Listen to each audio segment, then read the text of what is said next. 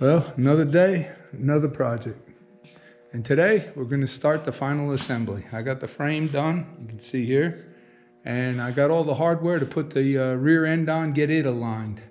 So I went to the machine shop this morning and picked up some bolts. And what happened is, on my old setup, they used bolts like this one here, which actually was off the front radius rods on my old one. But you can see right here where it started smashing the threads. That's where the 3/8 plate mounted to the frame was. And it would work its way loose and it could easily smash these threads. You see right there.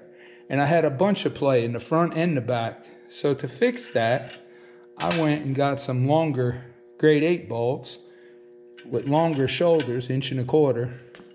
And now the 3/8 plate will sit here and the locking nut will sandwich it together, and I shouldn't have no movement because the shoulders fit tight through the 5/8 hole. Also, I had the shock mount kit that comes like this, and I had the threads threaded from here up to here and leave 1.25 inches shoulder. So now this will go through here. The 3/8 plate will also ride on the shoulder. What I'll do is I'll put a grade 8 self-locking nut to hold this up against the plate to hold the rear end tight. And what I did was, the spacers that come with it, I've had the bottoms machined out where this nut will fit inside of it. Now this spacer is going to sit up against the plate. The shock will sit up against here, and then I'll have a washer and a lock nut over here just to hold the shock on. But before, with this whole thing sandwiched together and the rubber from the shocks, it moved. It was never holding the rear really tight. So that's what we did to fix that problem. And then also picked up some 1/2-20 grade 8 bolts to hold the leaf spring mounts. So I'll get started. I'll see if I can set the camera up and film some of this. It's not going to be easy by myself. Well, here we go. Let's see. See if I can get it under there.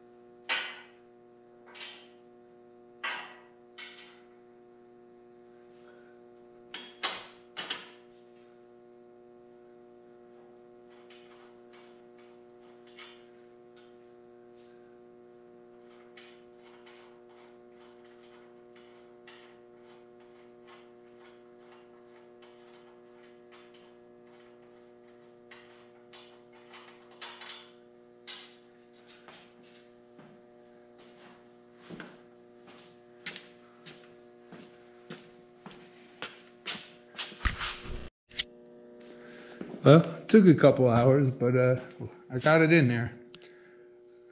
I put it together with non-locking nuts. That way I could keep taking it apart and making adjustments.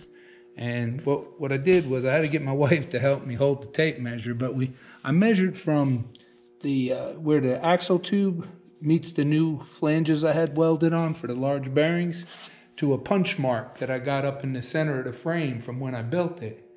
So I measured from the same spot on both sides to get the axle square with that center mark. And then I left the bolts loose for the leaf spring just a little bit so the spring can go front to back, to line it up.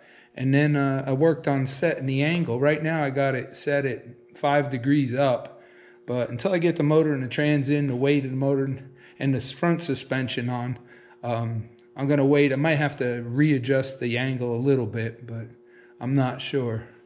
Hopefully the parts for the front end over there will come in maybe next week, I'm hoping. And then I can get that on, then go ahead. The motor trans should go back together quick after I get that done.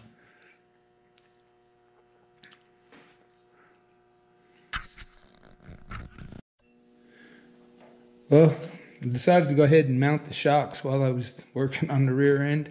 And I just wanted to show you quick what I was talking about earlier. You can see now that the 3/8 plate here is on the shoulder. The 3/4 inch of the Helm joint is riding on the shoulder. Only the nut is on the threads. And I did that for the top here and the bottom.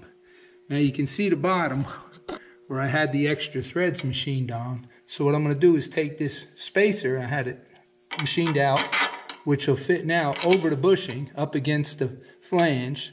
The shock will sit up against here, then a washer, and then the nut.